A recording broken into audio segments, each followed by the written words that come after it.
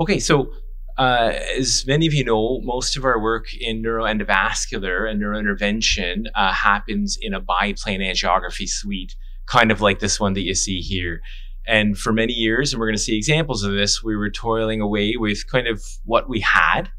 And now, recently, we're right back to the front of the queue with the Icono unit, which is the name of the Siemens unit that we use here.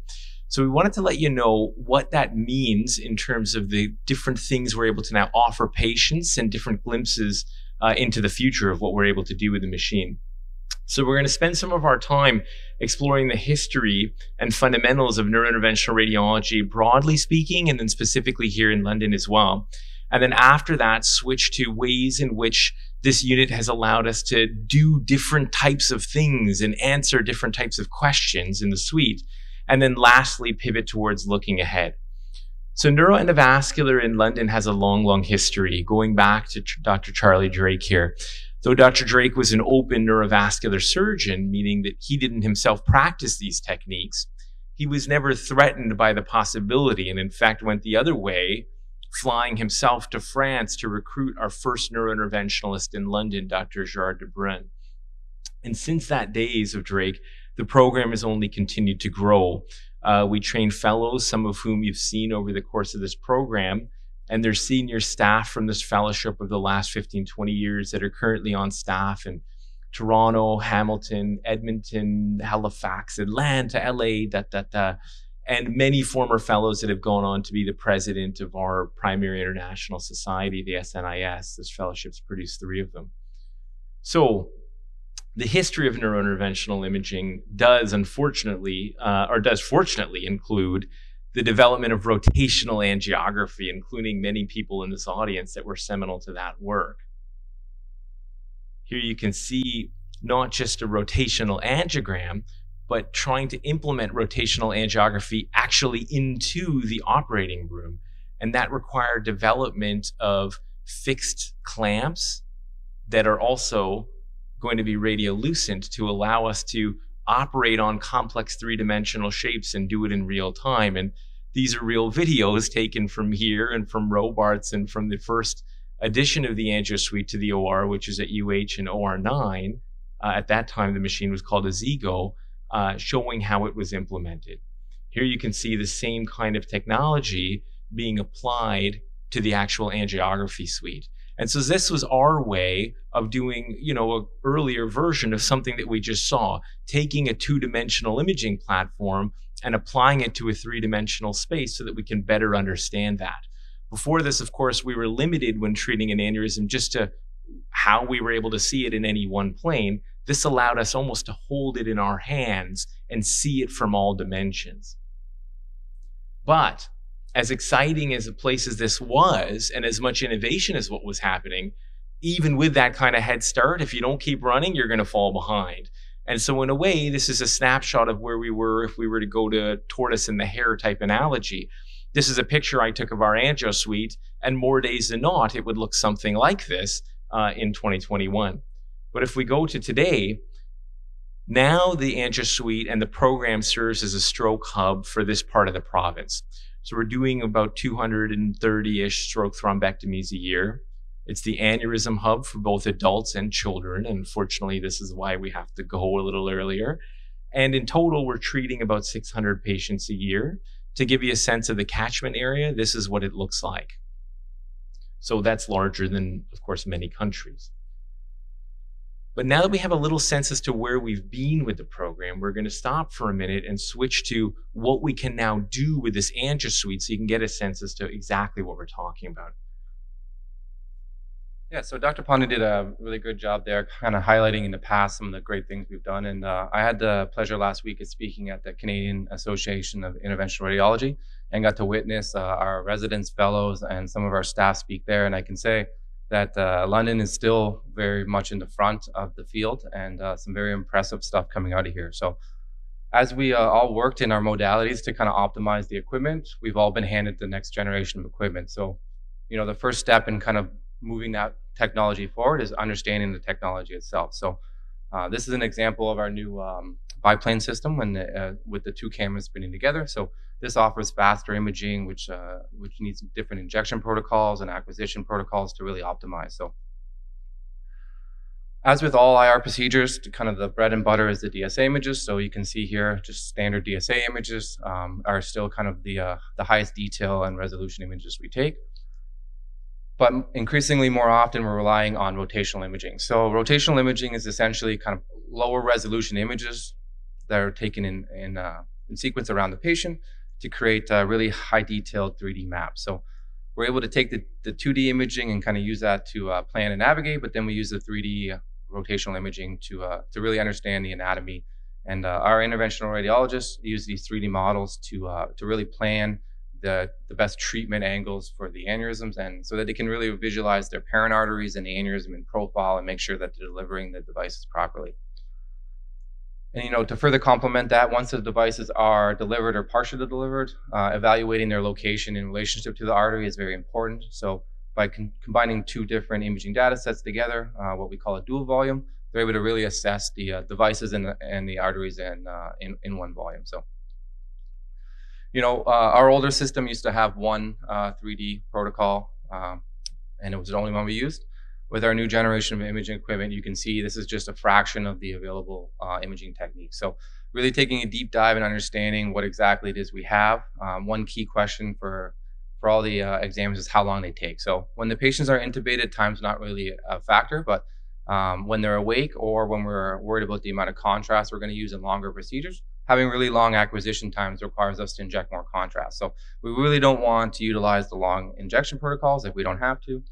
And then subsequently the number of images they take. So you can see it's a pretty busy slide, but some of these acquisition protocols might be the same amount of time, but some will take double or triple the amount of pictures. So that's more radiation to the patient, and they kind of result in higher image quality, but not always. It really depends what you're imaging.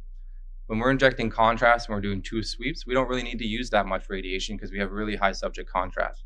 So sometimes these acquisition protocols can be used incorrectly and cause increased radiation dose to our patients. So having that kind of capability and seeing that chart that you just saw should hopefully bring to mind then that yes, there are a bevy of options now in front of us, but it's an entirely different thing to figure out what's the best one and what's the best situation. And also, this is how they might come out of the box, but how do we tweak and optimize them for a specific patient? So I thought this is a good time for us to pause and think about how these might be applied in a real patient. So this was a gentleman who came to us just a few months back, camping with family, and was found collapsed on a dock in the morning. I'll show you quickly just a CT scan. All the white stuff that you can see there around that red arrow is blood that's not supposed to be there, and it's spilled out around the brain. And when we see this, your heart sinks because that's a scary moment for that person. And so I'll take you through, the very crude level questions that go through my head, and then we can think about how the technology may inform our ability to answer or act upon those questions. So first thing you think of is, gosh, is there an aneurysm here? That's a pretty basic question. And to answer that, we can kind of use pre-2022 technology like the CT, like the CT angiogram, and like those 2D angiogram runs that John just showed us. Okay, so we bring a patient and we do a 2D angiogram. Here's a picture where I'm injecting into somebody's vertebral arteries. We thought the blood might be coming from back there somewhere. And I can see the basilar artery and a number of other arteries, but gosh, it's pretty tough to say for sure, is there an aneurysm there or not? So why don't we zoom in a little bit? Why don't we inject a little bit more forcefully? These are all tools we've had available to us for a long time. And in doing that, we can now see a little bit of a haze at the top of the basilar artery that turns out to be an aneurysm. And here is that 3D volume rendered image that John just showed us that shows us that aneurysm. You can see it pointed out there with that red arrow. Okay, so we've identified a problem and we've identified what we think is the source of that problem, but there's a whole bunch of other issues here. If you take a look at where that red arrow is, you'll see that just on top of that, there's a branch sticking straight up. So that branch is feeding a critical part of the base of our brain, our thalamus. And is that branch coming from the aneurysm or near the aneurysm? These are critical questions because if I'm going to go up there and block it off like a crude person, Am I going to cause some devastating collateral damage to this person or not? So these are the kinds of questions are running through my head. And to be frank with you, on that picture that we showed you of the machine with all the equipment and under repairs, we would have no meaningful ability to resolve that question. So the only way we would do it is just try to put some metal strings in there called coils, hope that the aneurysm doesn't burst, and also hope that we didn't cause this person devastating collateral damage at the same time. With that list of new types of imaging options, now I can go to my colleague and say, what is our way to try to unravel or untangle that mystery? And I'll show you what some of those images look like. This is a very fuzzy, nasty looking picture. But remember, we're not using this to make the most beautiful picture. We're trying to use this to answer the most functional question. So as we go through it, and as I tip it over, you can see as I pause there with that red arrow, now I can clearly see the aneurysm is totally separate from that branch that was right near it. This might look really, really obvious. In the real person's brain, that's far less than a millimeter's worth of difference. We're about half a millimeter difference there that we can now independently resolve to be two different structures, and that radically changes our whole treatment approach. Okay, so John has helped me there, and we've been able to leverage the equipment to answer an important question. But as you saw in the first picture I showed you of the aneurysm, I could barely see that thing. It looked like a fuzzy little smudge, best case. So how do we actually see what we're doing as we're treating it? Same idea. If we now try to say, we've got all this incredible data in the form of a CTA, in the form of the angiogram, why are we only using one piece of data, the live fluoroscopy, while we're treating it? The person's asleep. I don't have to deal with these horrible things my body colleagues do, like breathing or hearts. So nothing's moving. So we can try to co-register these images if we can do it at an incredibly high fidelity and then use that to guide our treatment. So that's an option that we would have previously not been able to offer. Here you can see I've got a catheter sticking where I think the aneurysm is, another catheter nearby as a balloon to settle my heart rate in case I burst it. And we can superimpose upon it a volume rendering of that first 3D image that I saw. So now I know when my coils are ping-ponging around, are they in the space I want them to be or not? And you can imagine that's a considerably comforting thing to have in front of you. So this high-fidelity rotational angiography already in the first year is starting to unlock choices and take down the risk of the people that we're treating day to day.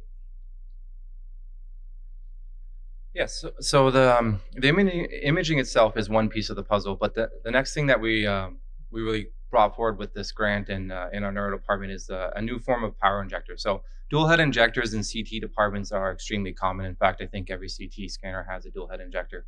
But in the angio suite, there's only one available at the moment, and we're the only center in Canada that has it.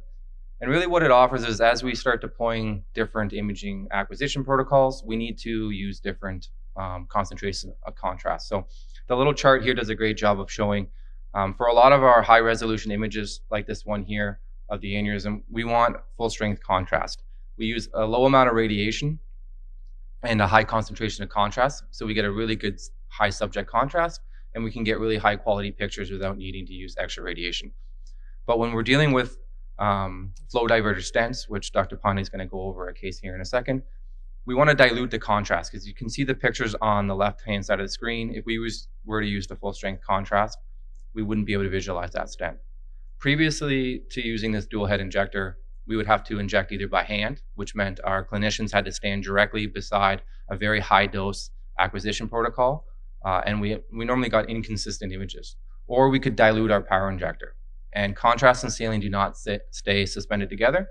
And we also need to use that full strength contrast again multiple times during the procedure. So that would add a significant amount of time and also the risk of adding air embolus into the procedure. So you can see here with a different acquisition protocol than we used previously was a 14-second micro CT.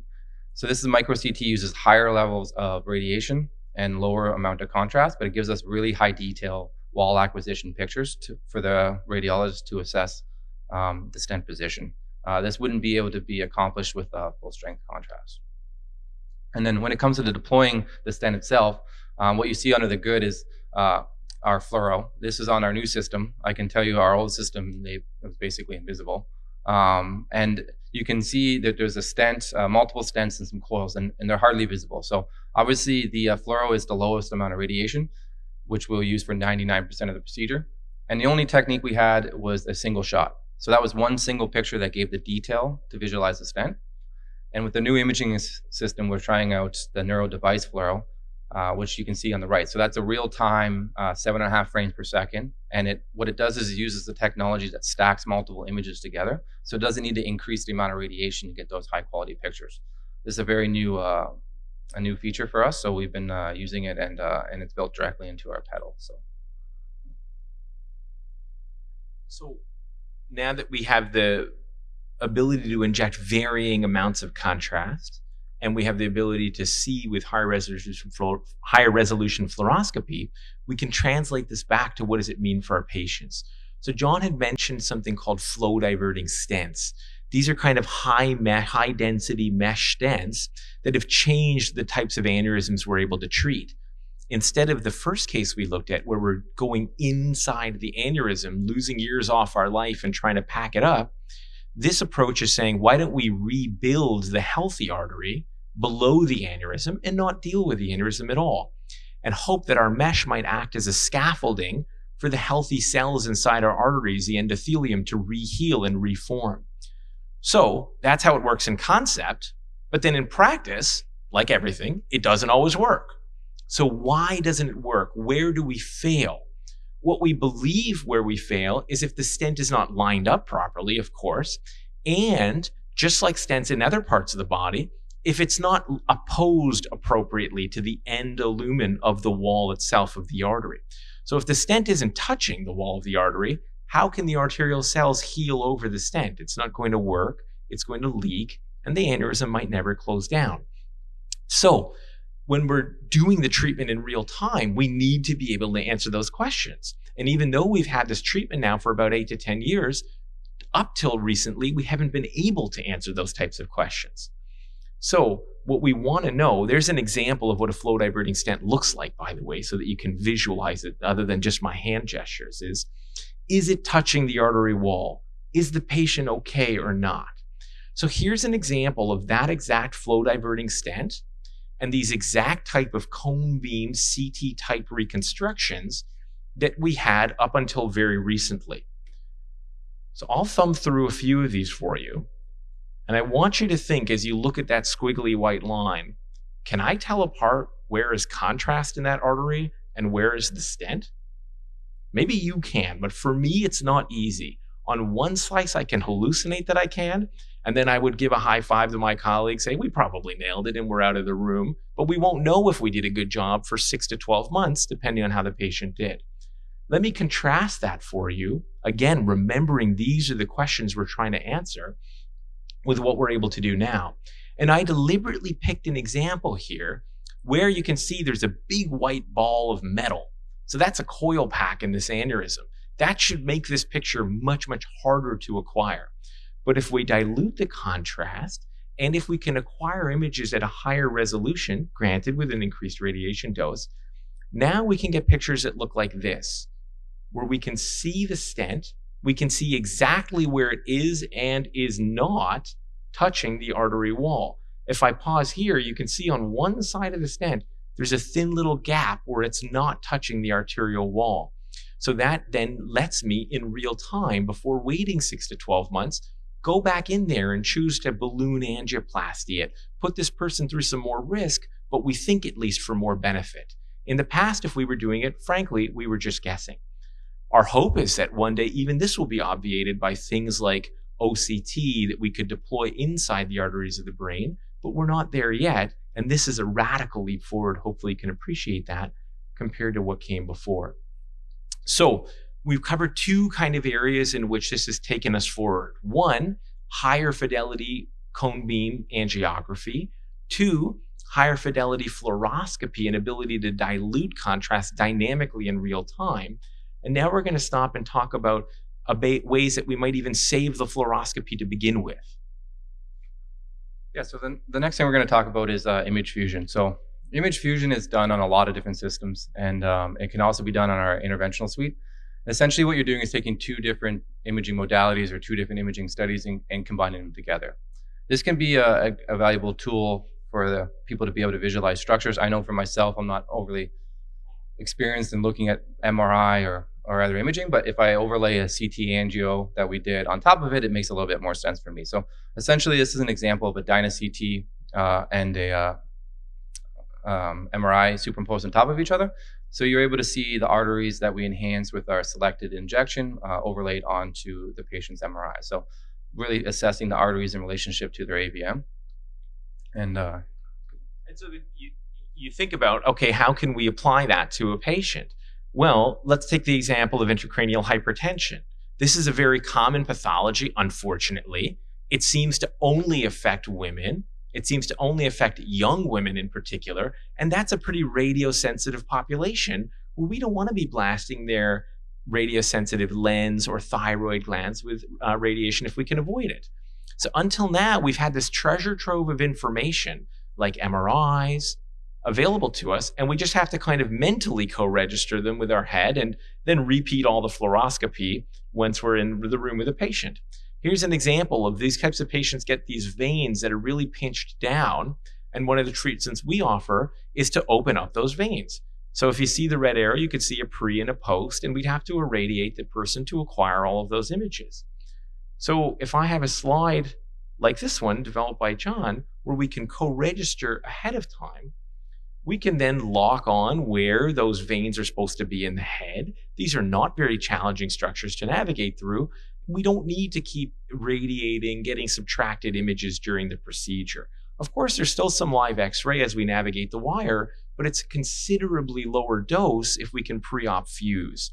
And that's a real advantage we have in the head, where everything is more or less in a fixed volume that up until now, though it may seem unbelievable to our scientist colleagues, we haven't really been fully leveraging.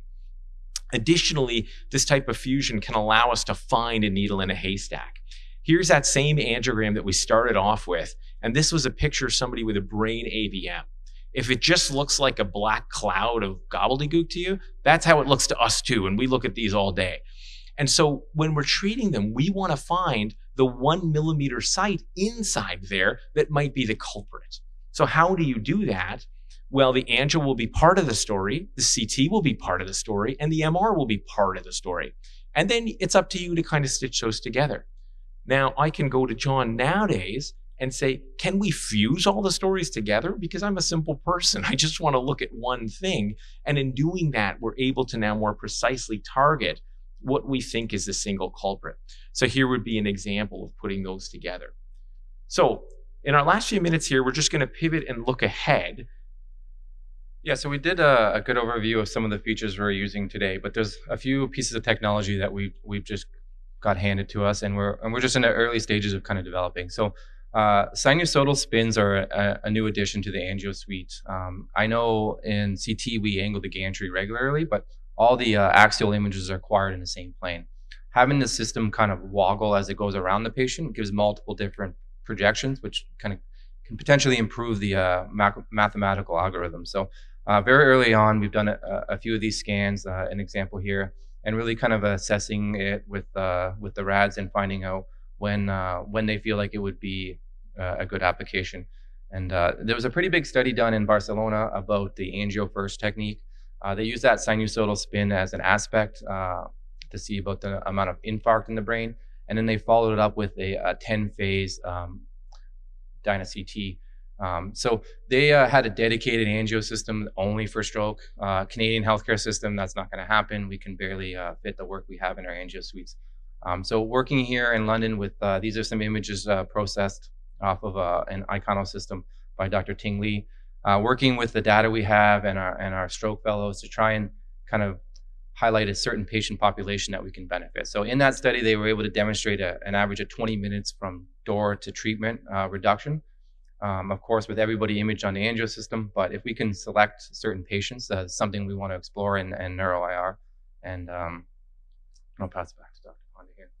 Yeah, so as we wrap up then in the last minute here, this is kind of the central question that we're examining going forward in a systematic way. The bottom line, as I showed you at the beginning, that was a pretty big map of a big catchment area that we're dealing with. And the biggest volume of cases that we started with was those 230-ish strokes. And that's the group where we really know minute to minute absolutely counts. So if we have an angio suite that, because of what John showed us with those sign acquisitions and the rapidity of the acquisition, can start to mimic the CT perfusion images that we're stopping in the CT scanner for, can we skip the CT scanner altogether in selected patients? So this is something we're just at the beginning of examining. As John mentioned, till now, it's only been examined in certain very niche, high-resource situations, like in Basel, Switzerland, and in parts of Spain specifically. So we'd like to examine it and see, A, can we do it as well or better than they can? B, can we figure out when to apply it in cases where you don't have 30 extra angio suites? And C, can we develop our own perfusion reconstruction algorithms that are as good or better than what is commercially on the market? So that's kind of a brief glimpse ahead. We're at the end of our 25 minutes, so we should just stop now and summarize. We're really appreciative of the attention. What we wanted to cover was where we've been as a program, some of the features we're able to unlock now and leverage for patient care, and then a glimpse ahead at hopefully further eliminating the CT scanner from the algorithm of care for stroke patients. Thank you for your attention.